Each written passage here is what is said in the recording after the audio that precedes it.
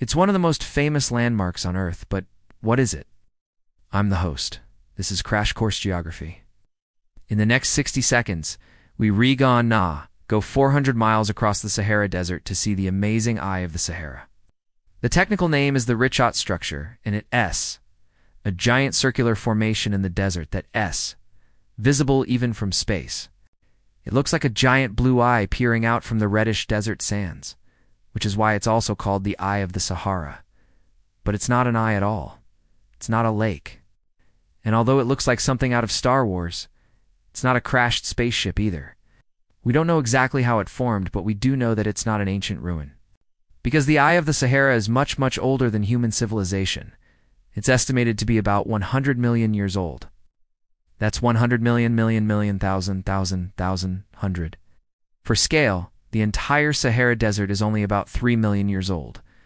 So the Eye is more than 30 times older than the desert itself. What we think happened is that around 100 million years ago, there was a massive explosion here, maybe from a meteorite or a volcanic eruption.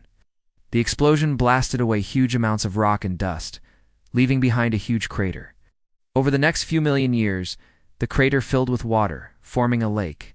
But eventually, that water evaporated, leaving behind the reddish-brown sediment that you see today. In the center of the circle, there's a raised area with lighter-colored rocks. We think this is the original core of the meteorite or the remnant of the volcano that exploded here. Because the Eye of the Sahara is so big, many people see it from a plane or a satellite. It's hard to wrap your mind around how big it is, but it is about 2 miles deep and 25 miles across.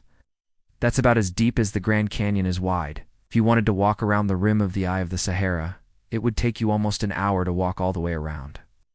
There are a few small towns nearby, but it's mostly just cows out there. No people. So if you ever see this amazing place from space, you'll know that it's not a crashed spaceship, just a giant ancient crater.